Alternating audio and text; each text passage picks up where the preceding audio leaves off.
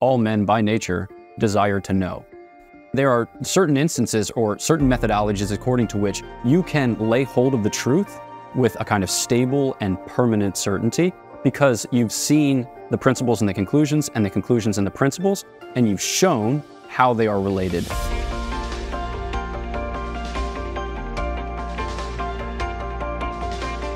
Today we are talking about how do we know what we know? And I think this is really going to be a helpful framework for so many of our episodes and conversations. Yeah, we've been talking with philosophers, theologians, and scientists, and they're all searching for knowledge of certain things, and how can we justify that we know certain things? And we're asking these questions to one of the best, a Dominican priest, Father Gregory Pine. Is obviously Dominican priest once you see his white habit in just a few minutes. And he currently serves as an adjunct professor of dogmatic theology at the Dominican House of Studies here in Washington, D.C., and assistant director of the Thomistic Institute. He's author of Prudence, Choose Confidently, Live Boldly. He's also become quite the familiar face and voice in the Catholic podcast sphere. This area of how do we know is epistemology. He's got some very good thoughts and interesting thoughts about that I think help frame the whole relationship between science and theology and philosophy. So. And this perceived conflict between scientific revision and objective truth, that's really kind of the heart of our conversation. Again, a really engaging conversation. So let's go now to our conversation with Father Gregory Pine.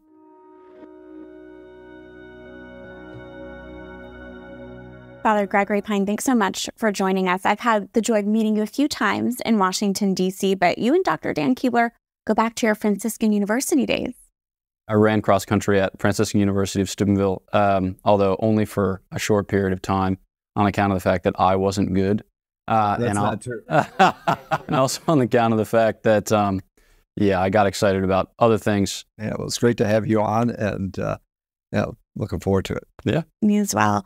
And, something that I'm really interested in talking to you about that we both are is this reoccurring topic that comes up in Purposeful Lab, and that there's often this perceived conflict between scientific revision and objective truth. And that's really what we want to delve in today with you. We've spoken with a wide range of experts on various topics, from astrochemists to paleontologists. And yet there remains this uncertainty as to whether the universe and ourselves are knowable at all. Why might the philosophy of knowledge be helpful here in this case and for examining this question more deeply? Yeah, sure. I mean, I have a variety of thoughts. Maybe some first thoughts are, we say certain in different ways, and I think that's helpful to kind of address at the outset. So I think our standard or paradigm for certainty is mathematical certainty, or absolute certainty, or speculative certainty, however you want to describe it, the certainty of 2 + 2 = 4. But then there are other certainties that we're conscious of at some level, but don't necessarily engage with as rigorously. So like what you might call moral certainty or practical certainty. It's like, that's basically the case. Now, there might be exceptions, and I could sit here and envision or imagine what they could be, but that's basically the case. And I think that in scientific inquiry, we're typically dealing with nature. There could be some genetic mutation, or there could be some error as to like measurement, and as a result of which we need to provide some space for that without undermining certainty wholly and entirely, as if there were but two options: absolute mathematical speculative certainty and then chaos on the other hand. So I think that what this type of observational science affords is often something along the lines of a kind of practical certainty or moral certainty, insofar as there are these other factors which weigh in and which need to be considered in evaluation and judgment. But I think that's kind of helpful at the outset. Yeah. So when you talk about like scientific certainty or scientific knowledge, how does it vary, like in terms of the way you get at it epistemologically as opposed to theological knowledge, right? There's some overlap there in the way we know anything, right? But how does one get to one and the other in sort of different ways? Theologian is often accused, both by scientists and by atheists, of being irresponsible, insofar as he says, yep, this is the case. And then he posits some black box claim, which admits of no verifiability or falsifiability, but just is because his God tells him that it is. And then just drives a hard line from that point of entry. And I think that, like, when you start with a kind of philosophy of knowledge or certain epistemological principles, you can say, all right, we have a nature. That already is a big claim, but at the very least, you can observe that human beings tend to follow a similar groove in their living of human life. So in a kind of ancient or classical conception of nature, we would say that nature is a principle of motion or rest, and that to which it pertains per se and per accidens. People listening are like, what the heck? Father Gregory is like, what the heck? I memorized a definition, pat on the back.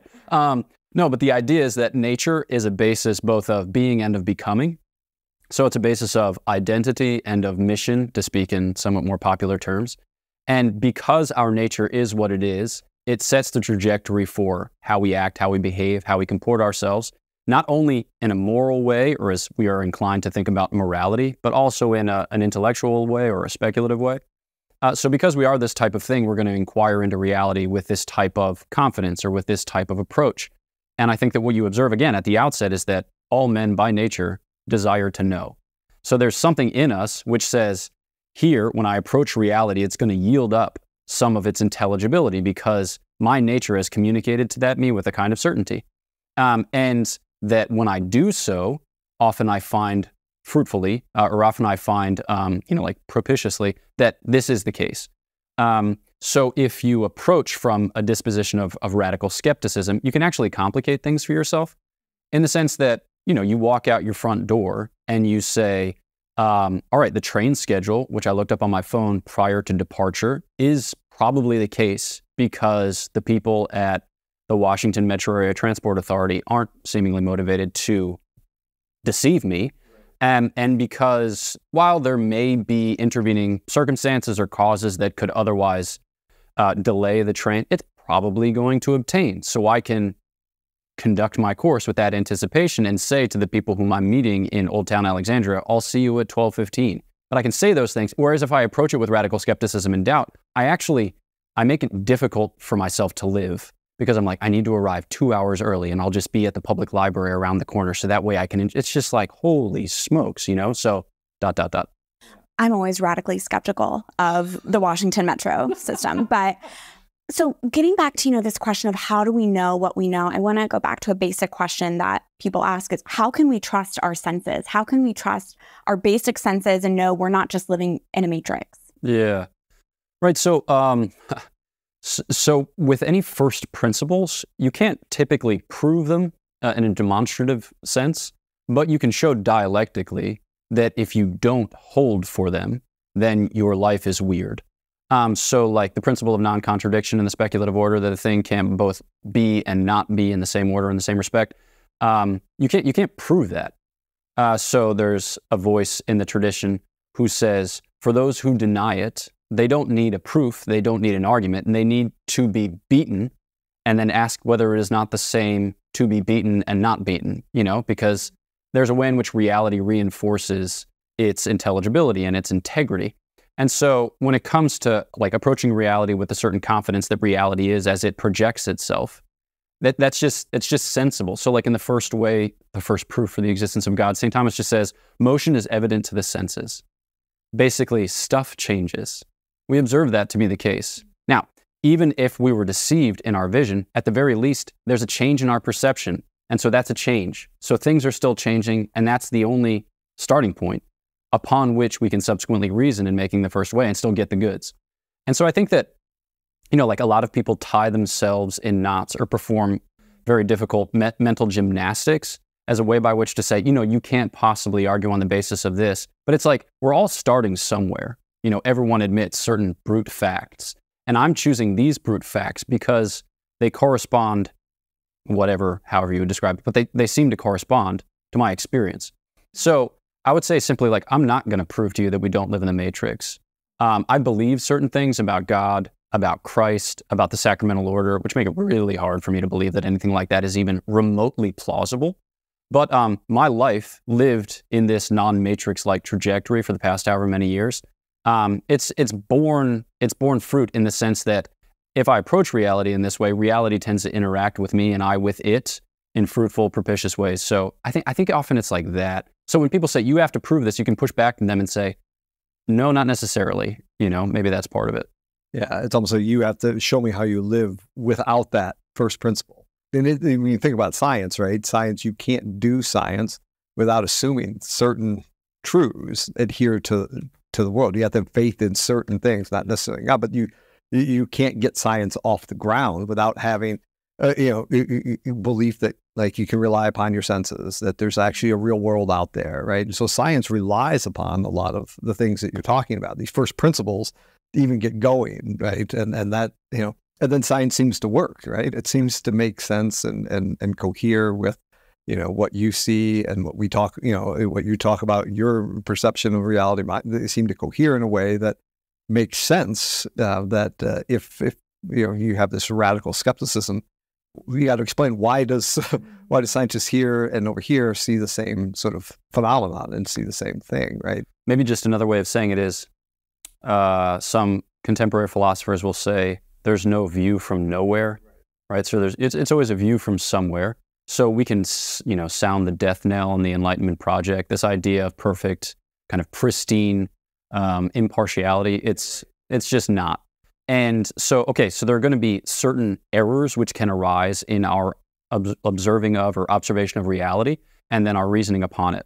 So you just think about observing reality. There might be something wrong with me, right? I could be colorblind, and as a result of which, I'm not going to be able to distinguish between red and green, and that's a problem. Okay, cool.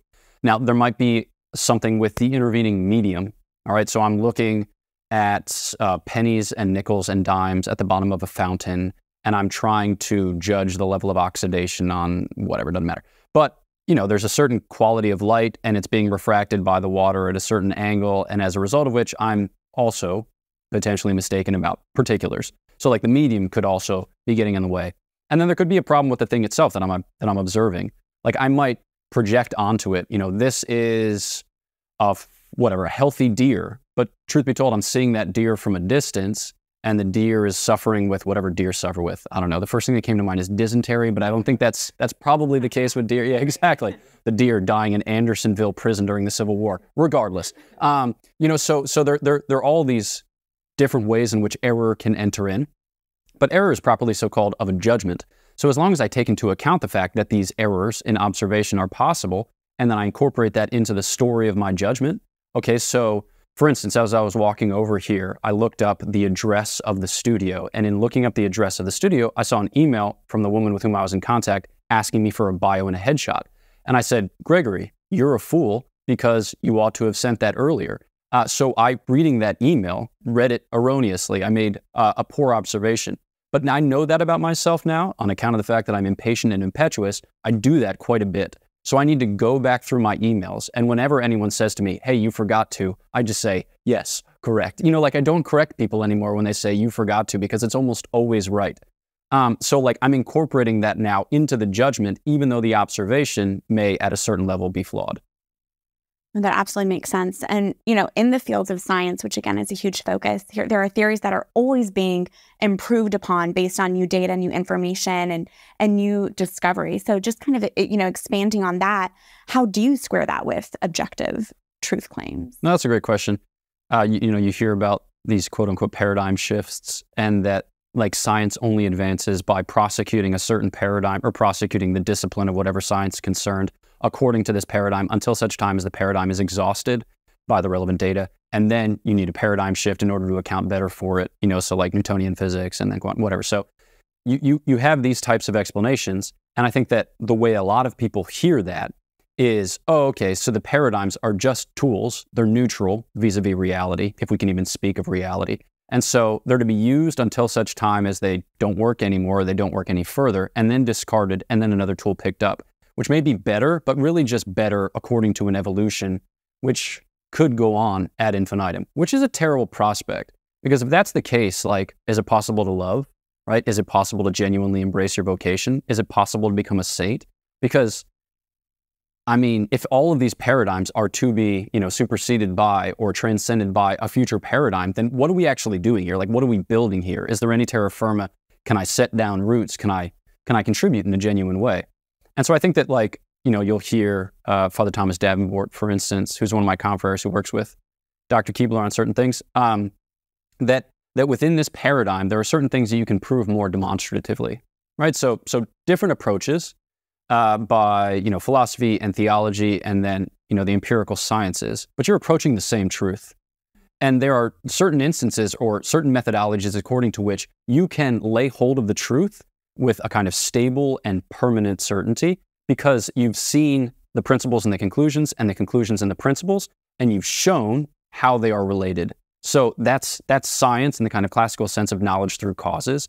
And when you can construe, not invent, but construe according as it is, a full causal picture, then you can have knowledge, right? Genuine knowledge, and you can build your life upon that rock. And that's not to say that other things, which might register more at the level of opinion, aren't real, right? But they're just different, and you have to be able to distinguish between this is knowledge and this is opinion, well-founded opinion, well-experimented opinion, well-substantiated opinion, but opinion nonetheless. And this is, So I think that requires a certain discipline by the practitioner. It requires a certain humility, especially in publication, to say, I think this is true, but it could be wrong. I'm eager to hear the results of my reviewers so that way I can perfect it. But there are a lot of interrelated virtues.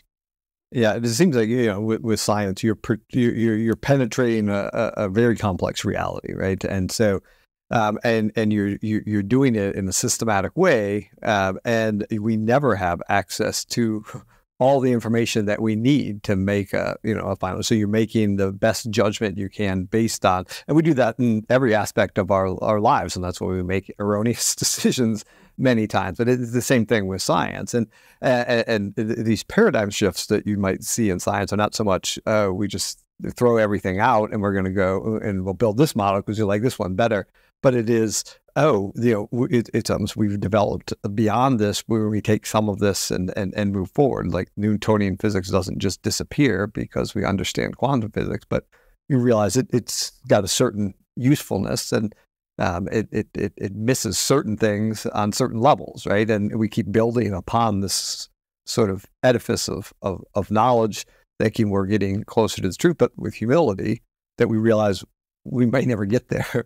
And like with the brain, is it will we ever understand how the brain works? Is it it's a real question. Is the brain something that's too complex for the human intellect to understand? It's just like a dog will never understand certain things. Is there certain things but doesn't mean we shouldn't do science to try to penetrate that. But will we ever understand consciousness from a scientific perspective? We may never be able to figure that out for different reasons, right?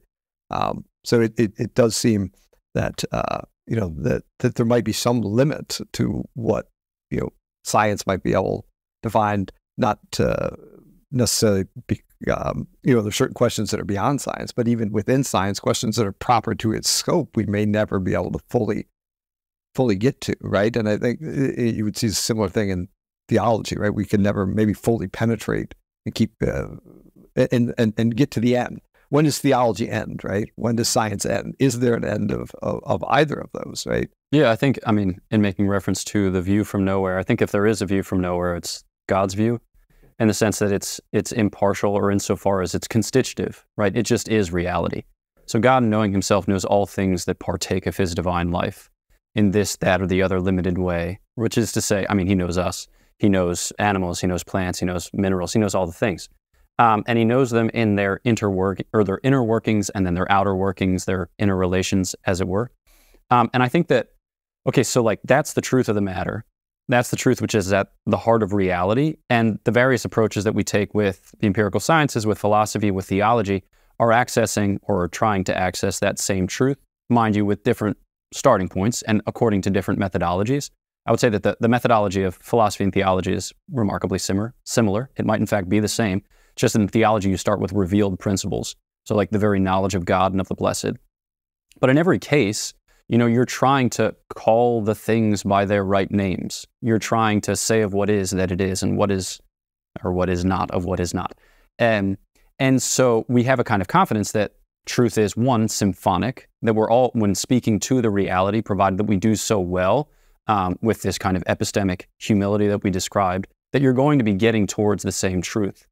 And that also it's hopefully, progressive. It might not look progressive over the course of humanity's whole history, but that provided we retain what is best and then build thereupon, that it has this capacity to be, assimilated more and more to the divine mind, right? And to participate in the very vision of God. But on account of the fact that we're human beings, it's always going to be limited. God is greater than our hearts. We can say something similar like God is greater than our minds. We can't see with his vision insofar as we're made of an infinitely lesser stuff. And so I think that too, while it means our inquiry is broken open to the prospect of infinity, it also introduces a principle again of like patience, as it were, or of docility. Like we will only know so far as is revealed, whether by reality unassisted by faith or by reality assisted by faith. So I think that those, again, are all helpful. I'm struck by the need for, us to maintain humility and, like you just said, docility in the search for knowledge and in our search for learning more. What, in your opinion, though, should we have a disposition that is skeptical and questioning, and do those conflict with one another? Yeah, I think, and Dr. Keeble, you gestured in this direction when talking about faith, seeking understanding versus a kind of skeptical doubt, and then an established understanding, seeking whatever, a greater methodological freedom. So in the practice of faith discourse, theology, no. Because, so for instance, I love this because it just gets me so pumped. St. Thomas Aquinas, he'll break the creed up into 14 propositional statements. And he says, what you believe are the things through the testimony. These propositions mediate that encounter, right? I believe in God, the Father, the Almighty, etc. Lord, forgive thee, etc. Those things are all worth repeating. I just didn't because of time constraints. But he'll say, if you believe, for instance, in 13 out of 14 of those propositions, but you can't abide the 14th, in truth be told, you don't believe any of them. You hold them by opinion. Because the reason for which we believe is because we lean on the divine truth. We believe because God speaks truly. And either he speaks or he doesn't. And so, like doubt is that disposition whereby you say, I'm suspended between 2 points, and I incline neither to the one nor to the other. Suspicion, opinion are like, I incline to the one, but I fear the other, or I suspect that the other might have some merits. But faith is a clinging to the proposition. It's a clinging to the person, the testator, and to what he reveals, because it's trustworthy. And so there's still some inquiry. So like St. Augustine will say, to believe is to think with assent, but the word that he uses is cogitare, which is to cogitate, to continue to inquire, to move further up and further in, but with assent. That is to say, I lend my will to it. So I choose to believe. All right? So you have the fixity in the end, albeit with some mental unrest, but not the unrest of doubt. It's the unrest of inquiry, which is the whole faith-seeking understanding. Yeah. And that, how does that, if you see that with science, right? Is there some sense where there is faith-seeking understanding, or is it different? Not faith with a capital F, right?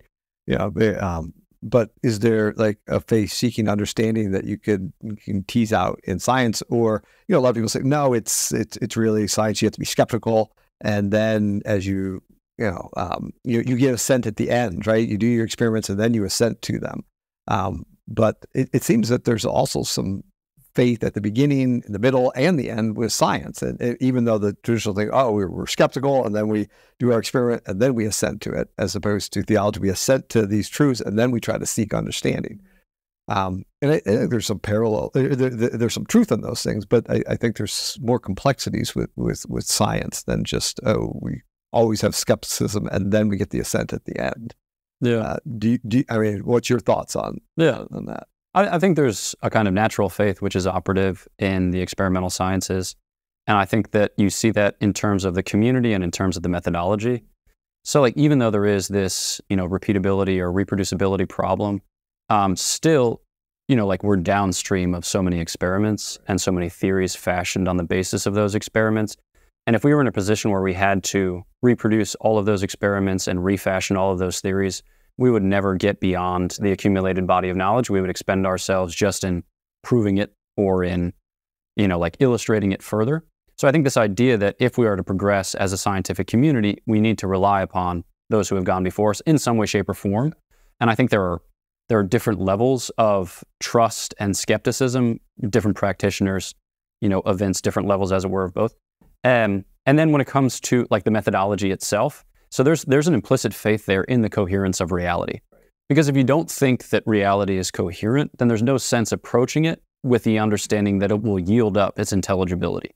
So like if I think that, like for instance, if I were to talk nonsense, so if I chose not to observe ordinary sentence structure, if I were to say like, cup, mirror, floor, Tuesday, advantageously so, you'd be like, like you're not welcome to this conversation. And not only could I not be here because it would be poor production value, but also because like you'd be worried.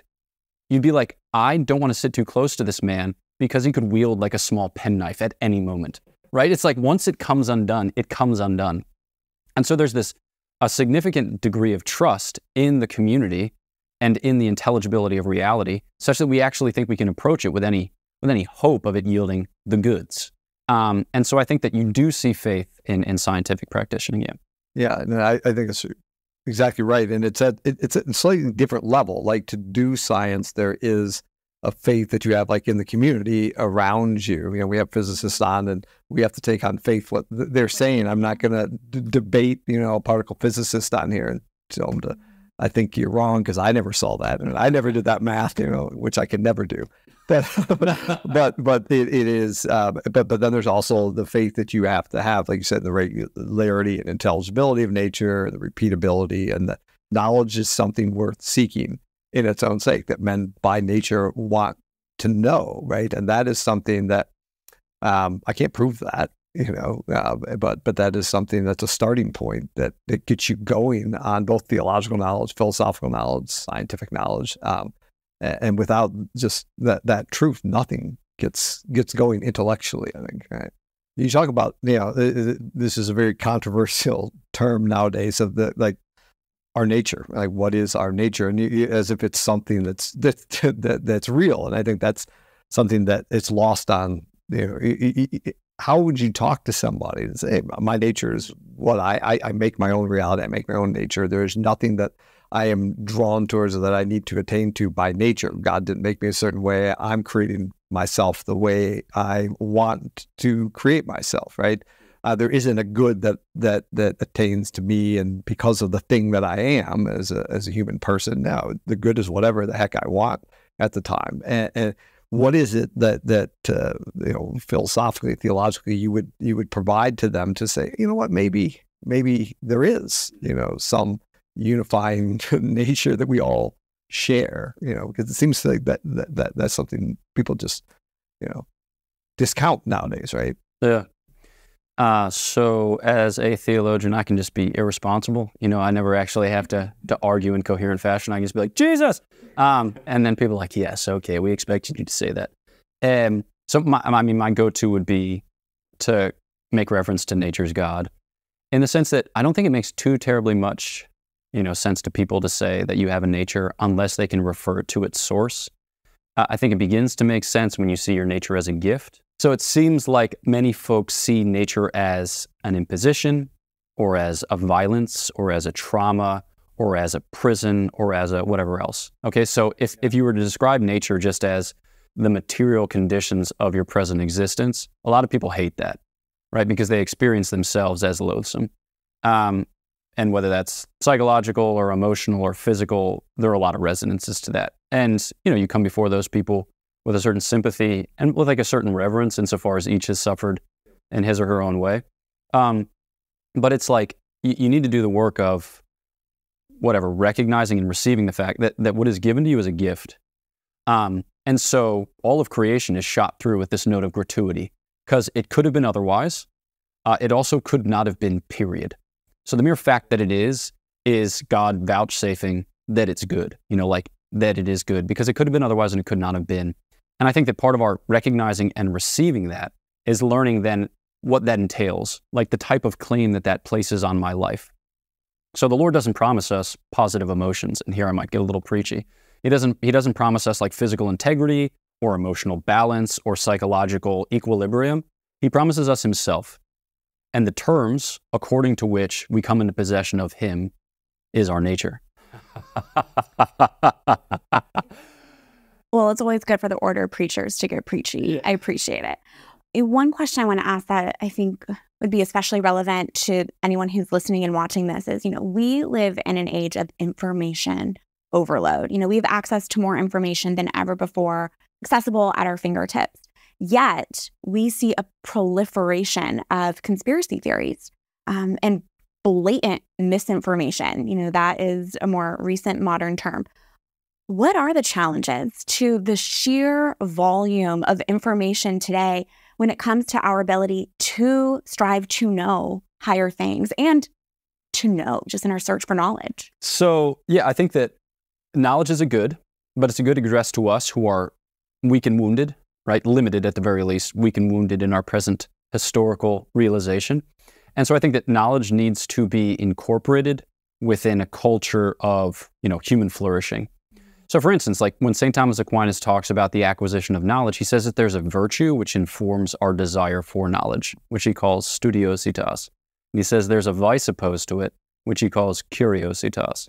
And he says that our desire for knowledge can go off the rails in a variety of ways. He says, 1, if we don't refer it to God. 2, if we supplant the study of higher things in preference for lower things. 3, if we neglect those things which pertain to our vocation. 4, if we go about it by the wrong means. And he says, by necromancy and sortilege. And you're like, woo! But like the point isn't just to know. The point is to know within the setting of an integral human culture, right? Because I can know lots of trivial things and I could still be a total bore. Like we could gather around the, small dinner table and eat our Five Guys burgers. And you could be like, Dr. Keebler, I had this question about thus and such, and then I could launch and be like, well, actually, and then I could correct you for the next 17 minutes. And you'd be like, you knew that thing, but I also hate you. And you'd be appropriate in making that judgment. So it's like, when it comes to knowledge, I don't think that we can presume that the access that we have to knowledge and that the use that we make of knowledge is necessarily good because we're dealing with knowledge, right? Even if there's an admixture of error or there's a potential admixture of error. Because like the fact that we all have phones in our pockets and we have access to ChatGPT means like the trivia just doesn't matter that much. A computer can do it better than you can. So what do you bring to the table? You bring the love, right? Like you bring the human culture. You bring the aspirations for beatitude, whereby this knowledge takes up a place in your actual transformation. And so, that's true of theology in a peculiar way. That's true of philosophy. That's true of the empirical sciences. Like, if you're a great researcher and you advance the body of knowledge, that's awesome. If you can teach students, that's awesome. If you can do both, that's incredible, right? If you can actually incorporate and introduce others into that conversation, into that inquiry in such a way that they see it as pertaining not only to the good of humanity in some vague generic sense, but to their own good, like they're upbuilding as practitioners of the science and being honest about it and humble in it, that they can become better human, like that's nuts. Science is not some abstract thing, right? It's a human enterprise. It only obtains the good if humans are using it and that knowledge in a way that is in accord with their nature and bringing them fulfillment towards a higher purpose, right? It seems that this is what I think, maybe how does theology help inform science, right? We don't want science to become of theology, and we don't want theology to become modern science, right? But how does theology help inform and allow modern science to be what it is more fully, right? And this seems to be what you're getting at there, right? That science is done with the perspective of what the human person really is and what the value of knowledge is, actually. And there's a relation there, right? That science is a community and it's done for a greater community and a greater good, right? Which I think people often miss because they just, follow the science, or the science has this, again, it's science from nowhere. Their science has got the perspective, just follow it. But yeah, I think, often enough what you're doing is just pushing back against a reductive anthropology or checking scientism where it crops up. So like philosophy and theology have the capacity to say, stay in your lane, and mind you, philosophy and theology can get out of their own lane. And so it's appropriate for modern science to say like, ooh, you over-explained that. Ooh, you presumed on that knowledge. Ooh, So if the truth is genuinely symphonic, then these two different disciplines, prosecuted according to their methodological bounds, will yield up, a harmonic result. So what do you think is, in modern culture, this conflict between science and faith? What is underlying that? What's the ultimate source of that from your perspective? Not like the specific issue, it's evolution, it's this, but what's the sort of the mindset that leads to this popular perception that, hey, the two must be in conflict. They're coming from different places and there's no way to get them to fit together. Yeah.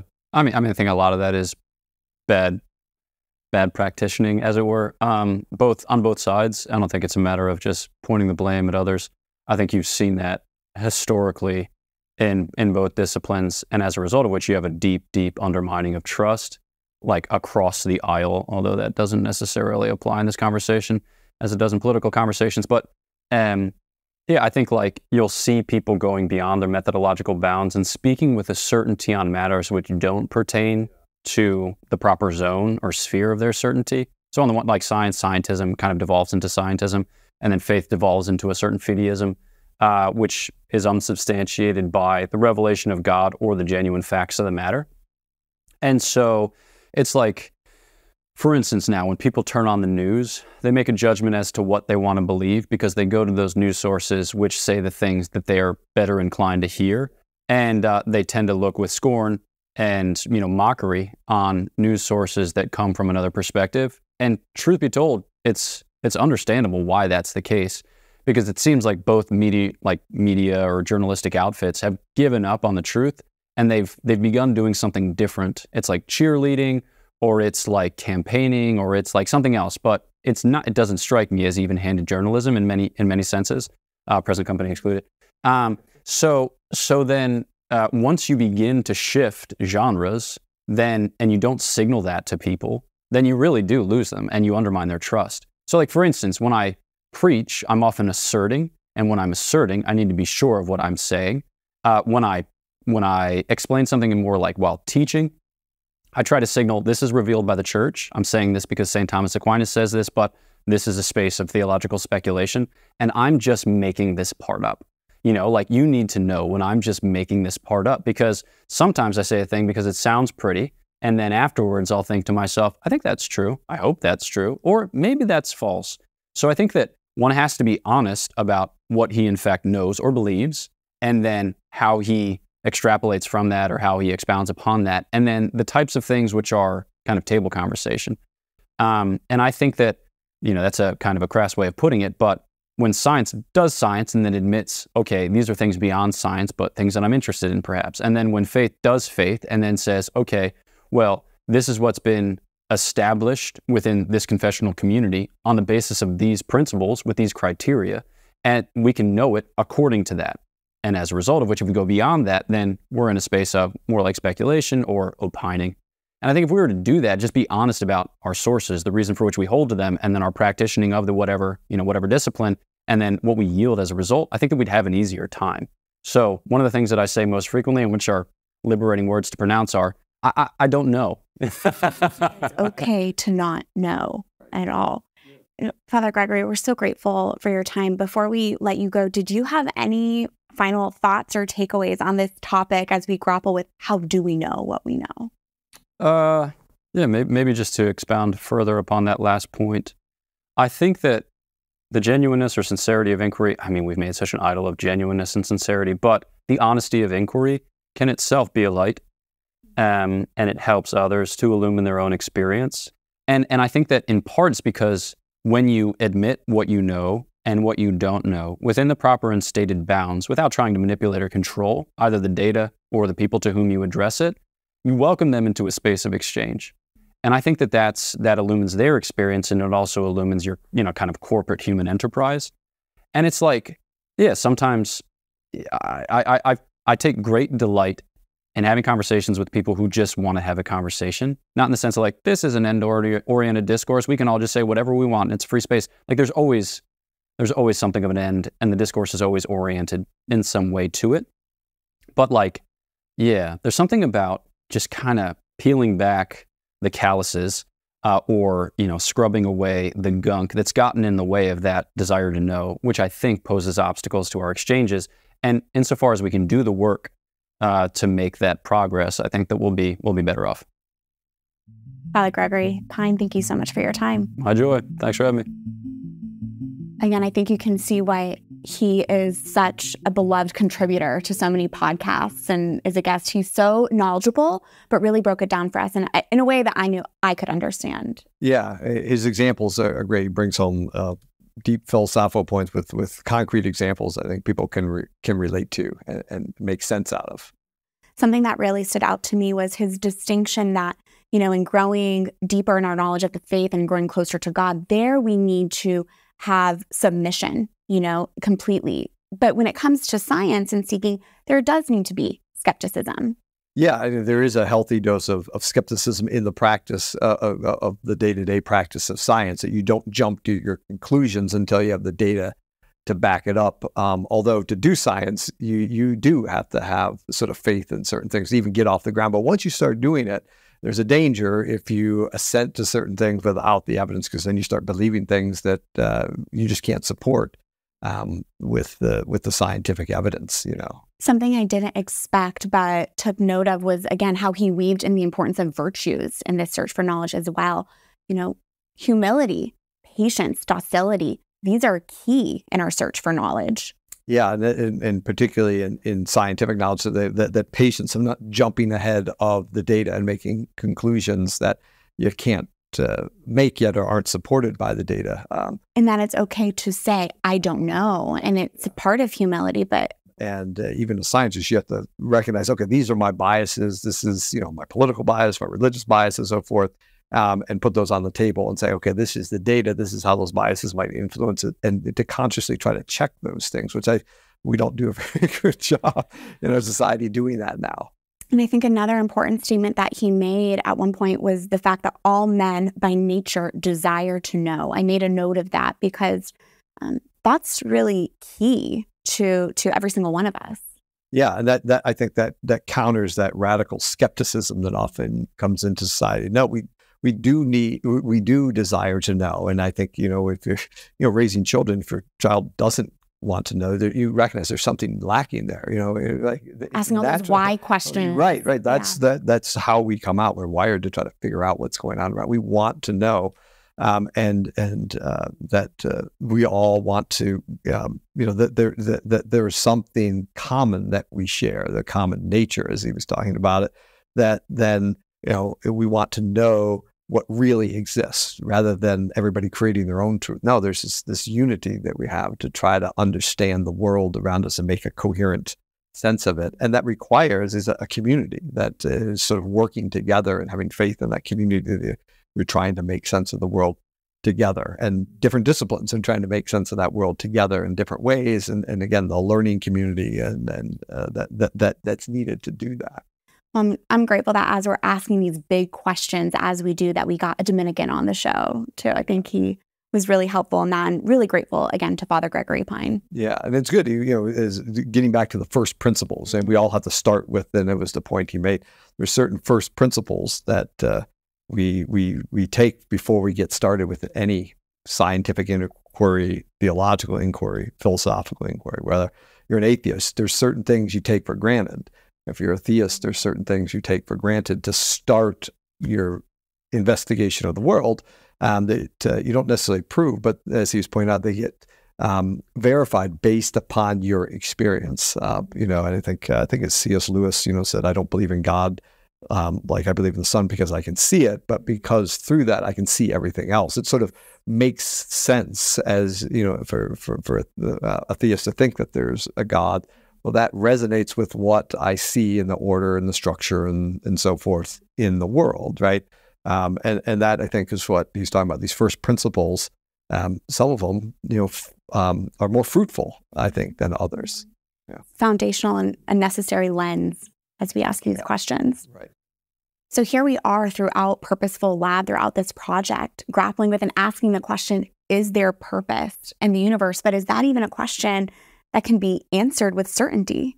Yeah, that's something that Father Gregory hit upon, that there are certain things like we can know with certainty, like 2 + 2 is 4, these mathematical certainties that we have. That doesn't mean that anything else is, we just have to be skeptical of that. These are the only things we can know, but we can know other things, maybe not with that degree of certainty. Now, questions of purpose, like, is there purpose in the universe? Do we have purpose? That's not something we can know scientifically. But as we reflect on the nature of, consciousness, the universe, as he said, the nature of humans, that we want to know things, these patterns that we see, we can come to a realization that make a good argument for there being purpose. It's not going to be an argument 2 + 2 = 4 that I can show everybody's going to agree to and assent to. But just like I can't do that with most things in my life, I can't argue with certainty that my wife loves me, even though it's a thing you have evidence for. But it's not something I can know with certainty and prove mathematically, just like you can't prove, I think, purpose mathematically in the way philosophically. But we've seen a lot of these, patterns and so forth in the order there. And even just in human nature, we have this commonality that we all share. It suggests that we're meant for something. And that brings us to the office hours segment of the podcast, where we can ask Dr. Dan Keebler about what he knows now that we know how we know and what we know and what have you. So this was a user submitted question on our YouTube page, actually, in one of our videos. And it's pretty basic, I think, biology question. Do we need to have water for life to exist, and why? Yeah, it's interesting and a really good question. It's not one we know with certitude, going back to what we talked about on the podcast today. But, this, I think, relates to, if we found life on other planets, people will assume, well, there's probably going to be water there. So we look for where's water in the universe. And, okay, well, if there's water there, maybe life could evolve there. And that maybe, people question, is that anthropocentric, thinking that, well, if life evolves with water here, it has to evolve with water everywhere else. And no, that's not the case. It could use another liquid. But the things about water is an extremely unique liquid. I mean, it stays liquid at a large range of temperatures. So things like ethanol, another liquid, but that evaporates at a much lower temperature. So it has a narrower range that it could be, life that was based on ethanol would have a narrow temperature range than life based on water. And water is a very good solvent. So many things can dissolve in water. Not as much can dissolve, say, in ethanol or other liquids. So that would mean it could, but it gives life a huge handicap, right? That it, certain things wouldn't dissolve in it, which means molecules won't be able to interact as well, and it would evaporate, which would be deadly to life. So that's why we people look for water as a sign of where to look for where life might have emerged. That said, it could have happened also, but it certainly seems, and I would argue that it would be more difficult, much more difficult with another liquid. As you're speaking, I'm reminded how much I desperately need to drink water today. So thanks for that hydration reminder. And the second question is, this is more of a personal question for you, is do you have a favorite science fiction novel as a Catholic? Gosh, yeah. Just as a disclaimer, I'm not a huge science fiction fan. I tend to read more science and faith books, more dry stuff. But my favorite science fiction novel is C.S. Lewis's Perelandra, which is the book that looks at, I think it was the planet Venus as a planet where you have this extraterrestrial life that existed before the fall. So what would life look like if there wasn't the fall and sin hasn't been introduced? Which I think is an interesting sort of thought exercise. And that's why I really like C.S. Lewis is a great writer. And that's why I like that book, because of the theological and philosophical implications there. But that would be my favorite one. But it's a very small subset of all the science fiction books that I've read in my life. Yeah, that's a good recommendation. And I think, for listeners and viewers, if they have a favorite, I think we'd love to hear from that as well. And comment on our social media. We'd love to hear that as well. But Dan, that takes us to the end of this episode. Again, really fascinating conversation. And I want to let our listeners and viewers know there is a way for you to send in your question for office hours. And you can hear your voice right here on the podcast if you send an audio message at 949-257-2436. We have that number on the screen as well and in our show notes. We'd love to hear from you. As always, find out all the latest on the podcast at majacenter.com. We'll see you next time.